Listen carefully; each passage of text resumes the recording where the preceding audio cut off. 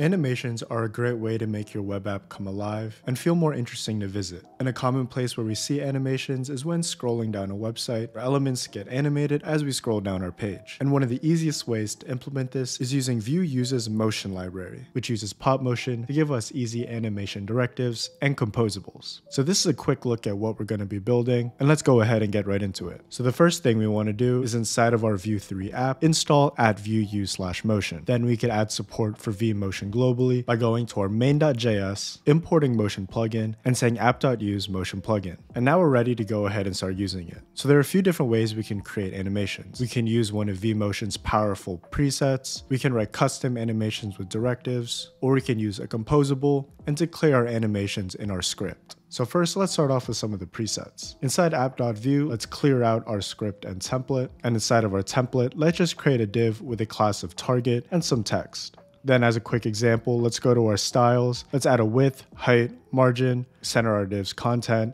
and a background color to our target class just to give it some styles. And since we're using some of Vue Use Motion's presets, we can head over to the documentation and see a ton of different options. And the one that I'm going to use is vMotion slide visible once right, which will slide our element in from the right the first time that becomes visible in the viewport. If we run our app and look at our browser, as soon as our page loads, we'll see that we're getting that slide transition because it's already visible. And if we go ahead and copy and paste this component so that we have another instance of it, as we scroll down, we'll see that our second component will only animate once we reach it in the viewport. And for a lot of use cases, these presets give you more than enough to add that transition effect into your app. But if these presets don't offer exactly what we wanted, we have two different options. And the first one is declaring our animation directly inside of our template. So let's create another div with a class of target and add the directive vMotion onto it. Once we put this on an element, the vMotion allows us to write our animations as props on this element. And the supported props are initial, which is the initial state of our component, enter, which is the entered state, visible, which uses the intersection observer API to detect every time our component becomes visible,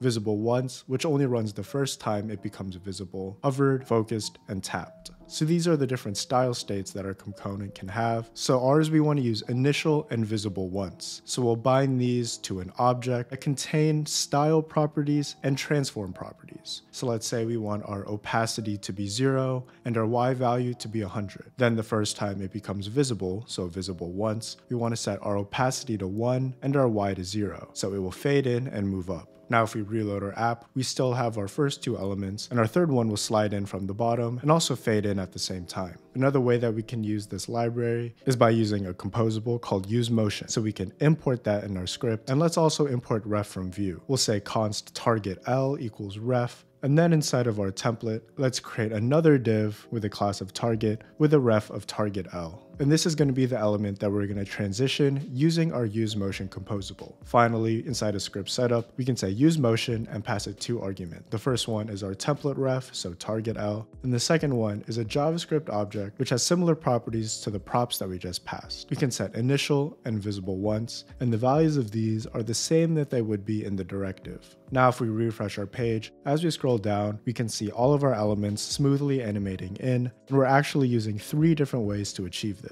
I'm curious to know which one's your favorite. Obviously the presets are super powerful, but it's also nice that it's easy to customize so we can get exactly the look and feel that we're after. But I just wanted to share this library with you because I found it while I was working on some changes to the LearnVue website. But as always, I hope this video helped, and if you found it interesting, I'd really appreciate it if you hit that like button and subscribe for more Vue content. I'll see you in the next one.